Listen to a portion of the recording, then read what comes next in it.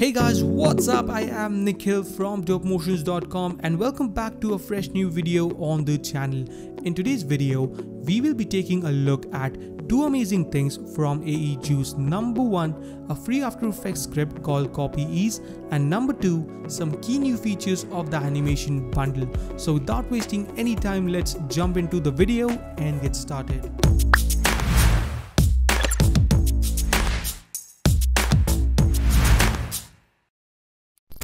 Alright, so here we are in After Effects, and here I have a very simple animation just to use as an example to show you guys how the script works.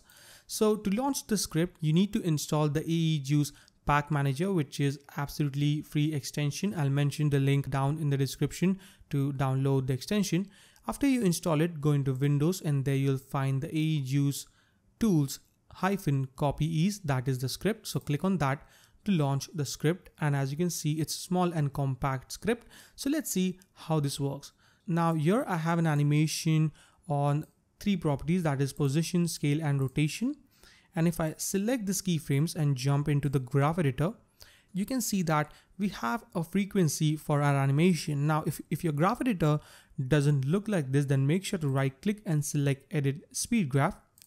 So we have an animation created with tweaking our graph editor, and let's say now I want to add a different animation. So let's say I'll go few frames forward in time, create a keyframe on the scale and rotation properties, go a few frames forward, set the scaling to 0 and a rotation to maybe -90.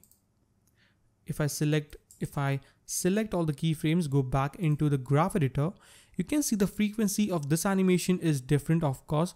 And if I try to match this frequency to this one, it's almost impossible for me because I need to tweak it, and it's not going to be perfect. It's not going to match this frequency perfectly. So what I can do is I can select this point or the keyframes or the frequency, hit copy, select this point and hit paste. And there we go, we have copied our complete frequency. Now this script is not going to copy the animation, it's going to copy the ease, that is the frequency of our animation. And the best part is that you don't even need to open the script to use the script. By that what I mean is, let's say if I close the panel, I'll select this, hit F9 to give it a simple animation, and now I want to copy paste the same frequency to this keyframes. So what I can do is I can select this, hit Shift C to copy. As you can see, it says copied. Select this and hit Shift V. And there we have it. We have copy pasted the frequency without even launching up the script, because we have already installed the script. So you can use the shortcuts to use the script. And that is the best part, it's going to save you a lot of time, because if I go into the browse section, you can see we have the shortcut set up for using every different properties. Now you can go into that and add a custom shortcut if you want to. If you have set Shift C, if you have already set Shift C to some different shortcut, you can add a different shortcut, maybe like Control Shift C or something like that, and it's very simple. So let's delete this keyframes for now. So now we have our very basic animation. Now this is our in animation, and let's say I want the same animation as our out animation. So what I can do is I can select these keyframes and click on clone. But when I click on clone, it's gonna clone the same exact animation. And what I want is the reverse of this animation. So I'll hit Control Z. So I'll select this keyframes, and then if I hit Shift X, it's gonna copy the same keyframe but in the reverse order. So now we have our in animation and then we have our out animation. Very simple and easy to use. You can also browse from different presets that they have. So let's say I'll close this up for a moment and I'll select the keyframes, go into the graph editor. Let's select this and hit F9 to just give a simple easy ease. And now I want to use an animation from this preset. So what I can do is I'll select this one, hit OK, and then just click on paste. So it's going to paste the preset that I selected. So let's say if I want to use a different preset, I can maybe select this one, hit OK, hit paste, or simply hit Shift C. You don't need to open the script, as I told you guys.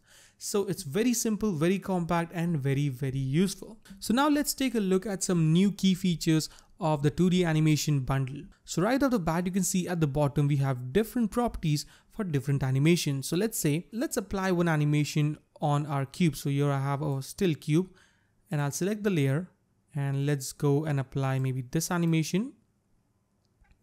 And we have a very simple animation. And we have the bounce animation because our animation was set to bounce. Let's say if I set this to ease and then apply this again, let's select it and hit import. We have a simple animation. Again, if I want a different animation, I'll select this one, click on import. We have a different animation. Again, if I want a bounce animation, I'll select the bounce preset, hit import. And now we have a bounce animation. If I want to delete the preset, I can go into delete in and out animation. And now we are back to square one. But the best part is that if I go into browse, we have some very cool features to try it out. Firstly, we can turn on and off the motion blur. If you're creating a very heavy project, then you can turn off the motion blur so that your comp doesn't get very heavy. And while rendering it, turn it on again and render it. But the best part is right here. So in the keyframe mode, you can see we have 4 different modes of keyframe: bounce, easy out, easy middle, easy in. So if I go into browse, you can see we have different presets for which we can choose from. So let's say if I select the easy in preset, I can go into browse. Then I can apply a different preset from the browser and hit OK. Or I can add a custom preset. I can create a custom preset of my own and use it for this animation. Then we have the animation preset bundle, which is the animate scene shortcut. So let's say if I cancel this up, and all I need to do is hit Control, Shift and Tab, and it's going to randomly select an animation and apply it on my layer.